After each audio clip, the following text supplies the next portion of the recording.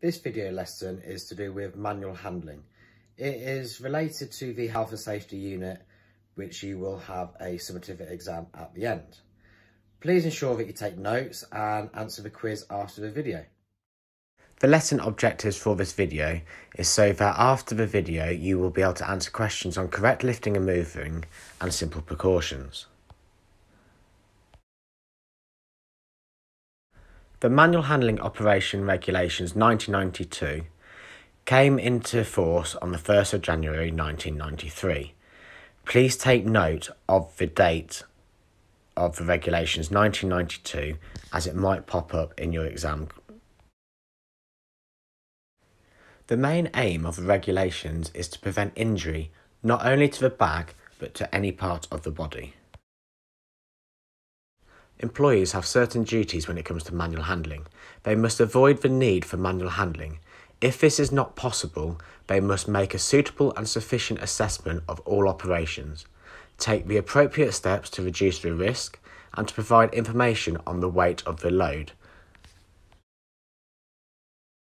The main issue with not following manual handling is that many people who don't follow it damage their back. The three functions of the spine are one which you would need to know for your exam. The spine provides support through the upper skeleton, it protects the spinal cord, and it acts as a shock absorber.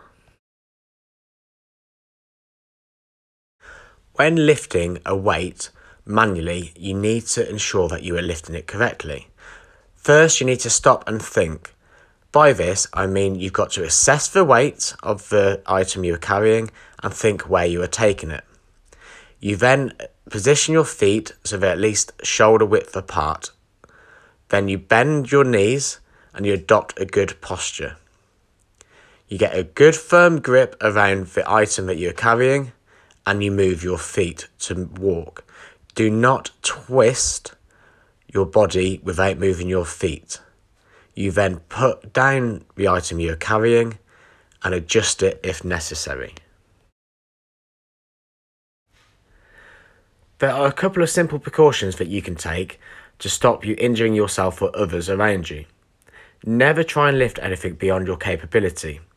Each person's capability will be different depending on their weight and their strength.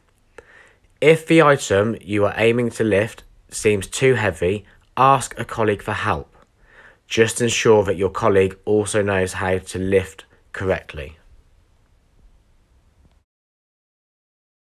Where possible, try and avoid using manual handling.